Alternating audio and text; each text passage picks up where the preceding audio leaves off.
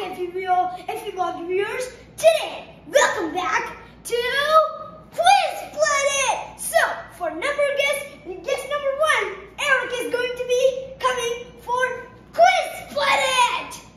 Dun, dun, dun, dun. Okay, so first we are going to ask questions from these papers here. So, the first question is going to be, Eric, can you name this planet right here? You guys can also follow along by telling the answers. So guys, what is this planet right here? Mars. Correct! He was correct! It was Mars! So guys, if you got it correct, just comment down below. Now, can you name this planet? Saturn! Yes, correct, Eric. Can you name this? It is Uranus. Uranus. Okay, so let's move on to the real questions here. So, Eric, the first question is, what are comets mostly made of? It is made of snow, ice, and it's dust. Oh, correct. But let's see if you can increase your speed of telling these. Okay, baby.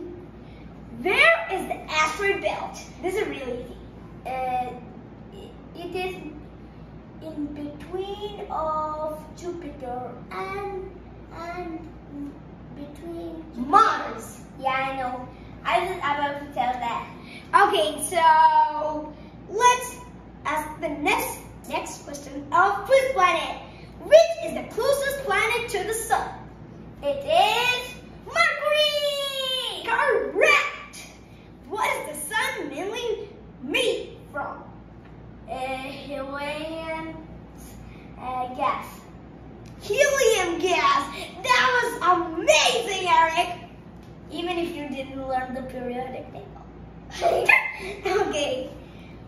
How many moons does Mars have?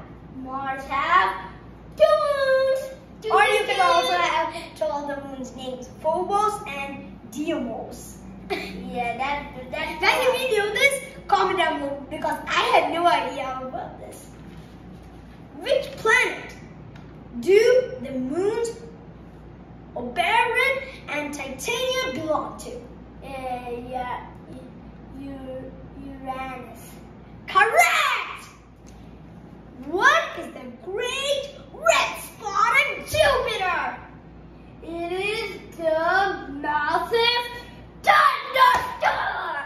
It's not a thunderstorm, it's a massive storm, guys. Yeah.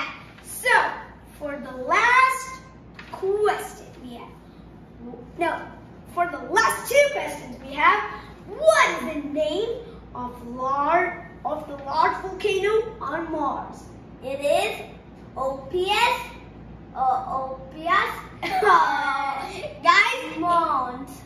Wrong. It was Olympus Mons. Good try, Eric.